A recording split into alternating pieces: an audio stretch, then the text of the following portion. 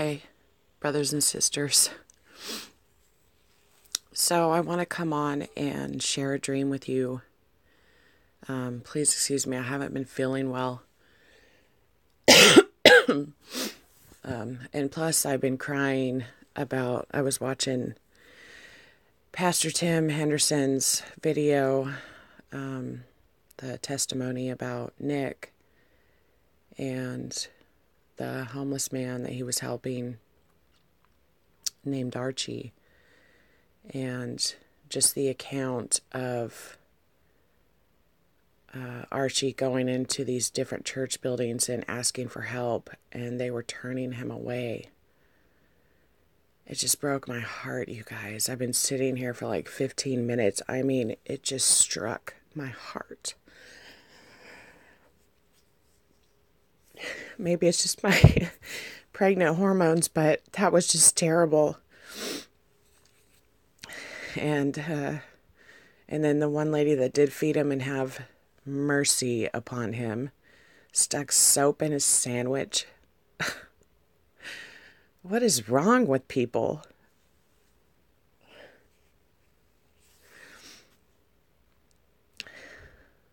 It's just terrible. And me and John were talking about this last night. We had walked into a Walgreens, and you can just feel it from people. They don't want to look at you. They don't want to say hello. People just avoid, they walk past each other like they live in a different world. And it's just very odd. It's not like even how it was 10 years ago. It's like we live in this weird drone, robot, brainwashed society, and people walk around in hatred and fear. And so I was like, we walked out of the Walgreens, and I told John, I said, the Bible says that in the last days the love of many would wax cold. And he was agreeing with me. Once you have those eyes to see, the spiritual eyes, you're looking through the Holy Spirit, you just see everything so differently.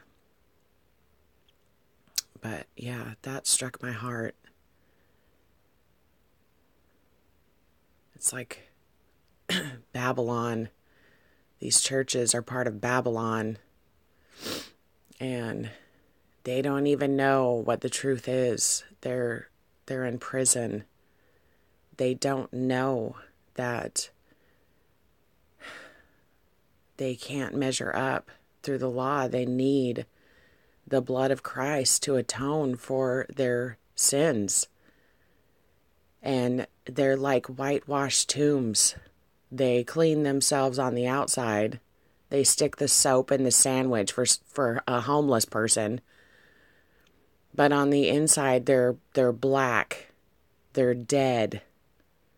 And they think the law makes them righteous. And then they point fingers and they try to hold other people to the standard of the law. But they themselves do not enter in. And they keep others from entering in to the kingdom. Because they're Pharisees. And it just makes me upset, and it sickens me when people try to say that us grace people, the people that live by faith alone in Jesus Christ and the blood atonement alone, are the Pharisees. That is lies from the devil. It makes me sick. And they're spreading false gospel and lies and twisting and distorting the truth of the scripture. And I've had many, many, many dreams still. The Lord has given me dreams mainly about people that are on YouTube and they are lying to people. And the Lord has shown me their heart issues. And the Lord has shown me that they themselves do not enter in, and they are keeping others from entering in. They are bringing death with their tongue, and it's so heartbreaking because the truth is right there in their face, but they've been so brainwashed and they can't see it. And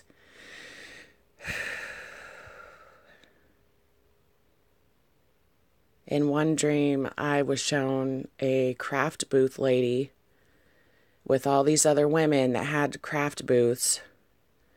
But around this craft boothing type swap meet craft fair, there was a prison fence with razor wire. You were like locked in this prison with these craft booth ladies. These people were.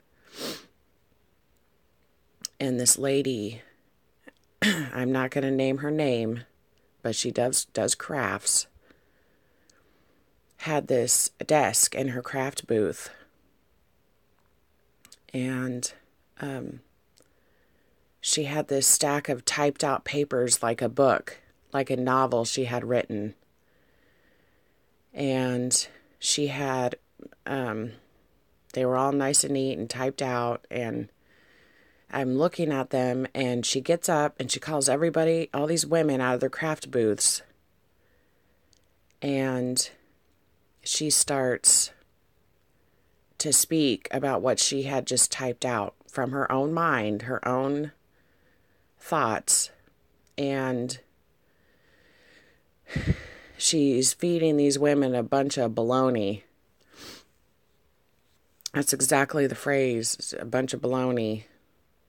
And these women are just soaking it in. And the way she was speaking to these women was like, here's my material, and here's what I've typed up, and this is what it is. And she's talking about the gospel. And I knew that at the bottom of the deck of that stack of papers she had typed up and put together of that material, that grace and the blood atonement on the cross was the afterthought of her little novel that she typed up. And it made me so sad. It like, again, it struck my heart. But the way she was presenting, orating this material to these women, they looked confused. And they looked hurt because she was coming at them like, I couldn't hear what she was saying, but the reactions, she was so full of pride. And the reactions on these women's faces was they were not receiving the truth. Some of them said, "Amen, sister." And I knew they were deceived. And some of them put their heads down like, "What? That's not right." And one of them said, and I looked out past the chain link fence, this prison she had them in, this little crafting prison, and I saw a school with a bunch of happy kids. They were playing on the schoolyard. And one of the women put her head down and she said, because she was like, I can't do this anymore. I can't live up to the law. Where is the grace? Where is the blood atonement? Where is that Jesus died for me and all my sins are covered? I can't hold up to the law. I can't do this because this craft lady was feeding them baloney and acting, but she was coming to them like apologetic almost, beseeching them, trying to reach out to them like the good craft lady. But I could see right through it. She was deceiving them, and some of them knew. And the lady said, I can't do this anymore. You're piling too many things upon me that we're not supposed to bear. Jesus already bore those things on the cross.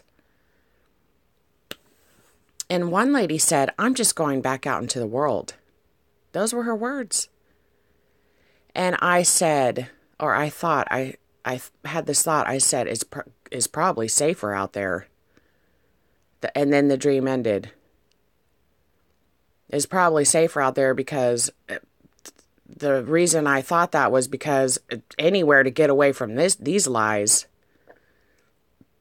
and get to grace, get under grace, because if you're under the law, grace, you're not under grace. You've fallen from grace. If you're under a church that's going to give you a sandwich full of soap, you better run.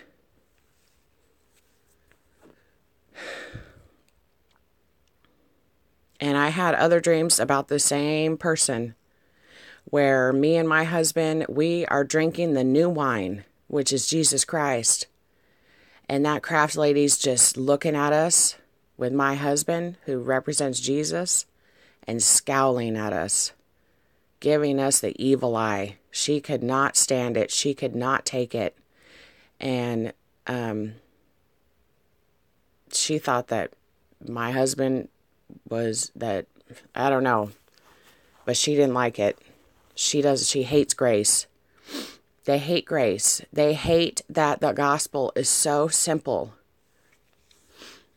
They hate that they can't stay in their puffed up pride and their puffed up flesh. Look at me, hang more tassels on your cloak, you know. I've never sinned like this person. I'm so perfect, walking around in their pride and their leaven, the leaven of the Pharisees.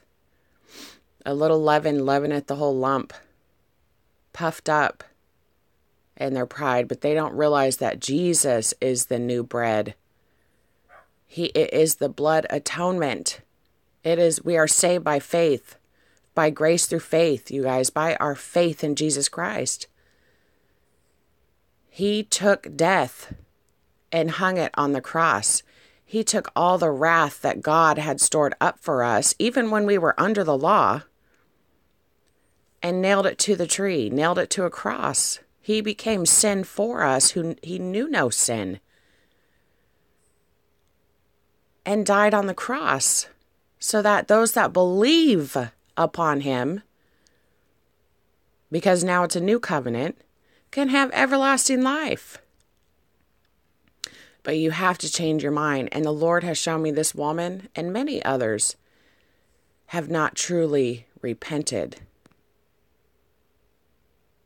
And you say, well, what do you mean they haven't repented? They're saying, God, forgive me 1,000 times a day.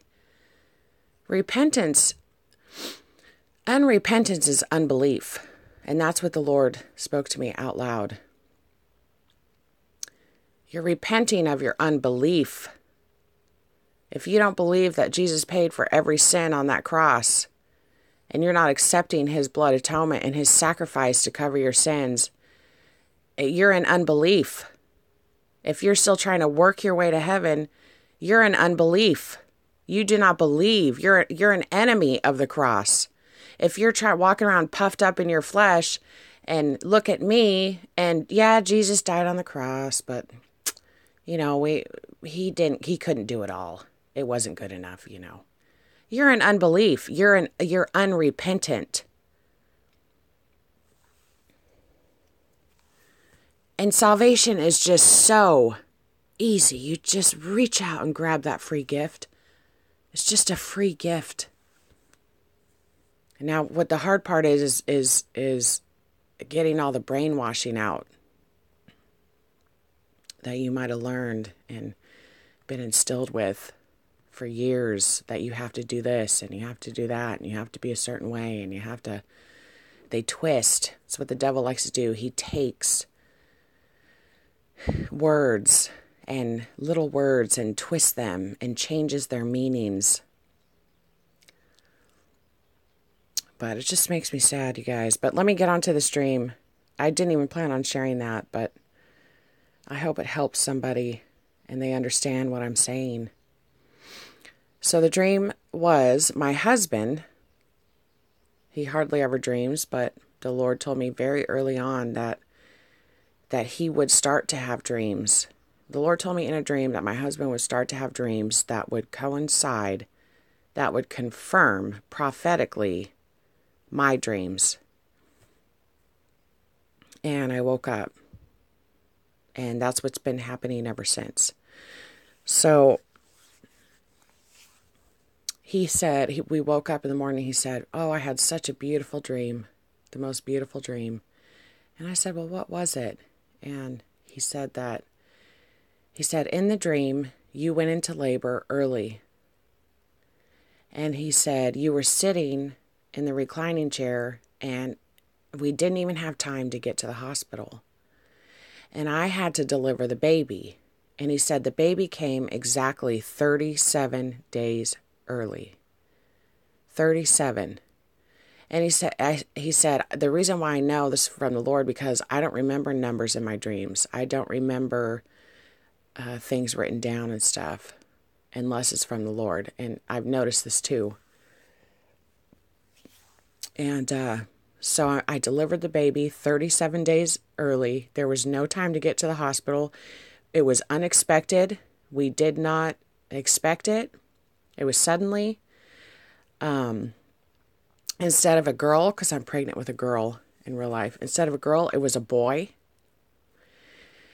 And we were so happy. We were just filled with joy. And he said, afterward, our family in real life wasn't there. But he said it was my coworkers from over at work had come. And they were helping us out with the baby, which is really weird because that would never happen in real life. So this isn't like a literal thing that's going to happen with me, you guys. This is spiritual. This is talking about the rapture. This is talking about the baby being born. And so then they came, and it was like a potluck, like a feast. And they were bringing food and gifts and having a barbecue and all this food, and everybody was celebrating, and like it was their baby too, And John says, or somebody, I can't remember, somebody said, did you bring the Alpine hot dogs? And someone goes, you bet. Or yeah, of course we did. And everybody was just happy and joyous. And he said it was just a beautiful dream. So 37 days early. This is talking about the rapture, the baby being born. The rapture is going to be earlier than we thought, I guess, unexpected. It's going to be a surprise, you guys. And I looked in Strong's Concordance, number 37 in the Greek. It means to make holy, that is, purify or consecrate, venerate, hallow, be holy, sanctify, hallow, be holy. And that's the rapture. That's the glorified bodies. Because none of us are holy in our flesh right now. We've been made sanctified and holy on the inner man, but our flesh is dying every day. So, and then Alpine. So I'm looking at these keys in the dream, the names and the numbers and things. Alpine is a plant native to mountain districts, often suitable for growing in rock gardens. Okay, and in other dreams, the Lord has shown me that I'm growing a garden with rock borders. Jesus is the rock. He's the rock. He's the cornerstone. He's the mountain. We are the plants. We are the flowers. We are the trees. Okay. Plant native to alpine or boreal regions that is often grown for ornament. Pertaining to, on, or part of a lofty mountain, very high, elevated, growing on mountains above the limit of tree growth. Alpine plants. Alpine means existing in or relating to mountains, relating to high mountain areas, mountain ranges. Sometimes Jesus comes to me as, I call him a mountain man. He looks like he has the beard, and he just looks like, to me in my dreams, I associate him with somebody that lives on a high, very lofty type mountain, majestic mountain man. I know people laugh at that, but. So I think that the stream is very encouraging because I know a lot of us are getting weary. We've been doing this for a long time. Me, not as long as others, but it takes its toll on you. And I just believe that the rapture is going to happen soon. I was told out loud by the voice of God very early on. It was so amazing. I heard the tribulation is about to begin. And I woke up, and in the same week, I heard, behold, I come quickly. And I woke up, and, I prayed before I went to sleep. I said, Lord, will I be raptured? Because I wasn't sure. I was still in law, so I was still in fear.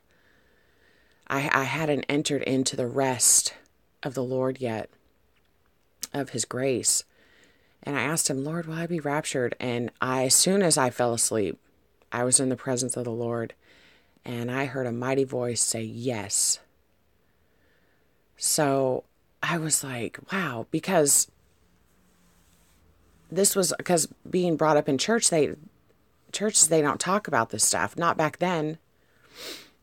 I never really heard of the rapture before. So, but these things are coming. God is coming. The rapture is going to happen. If you don't know Jesus Christ, if you've never called out to Him, do it today. Don't wait one more second. Don't let any more time go by before you call upon the name of Jesus Christ. And it doesn't have to be in any special way, just your way. And you say, Lord Jesus, I believe in you. I believe you died on the cross for me. I believe that you became the sacrificial lamb. I believe you took all my sins away from me and nailed it to the cross. And I just believe in you, Lord, and I have faith in you, Lord, today. And however you want to say it, and He will come in and sup with you. He will come in to your life and manifest Himself. He will save you. He will, that nanosecond, that very instant, He seals you with the Holy Spirit. His Holy Spirit comes and it lives inside of you, and you are made justified and sanctified and righteous by His holy blood, by His Holy Spirit and His blood that was shed for you on the cross.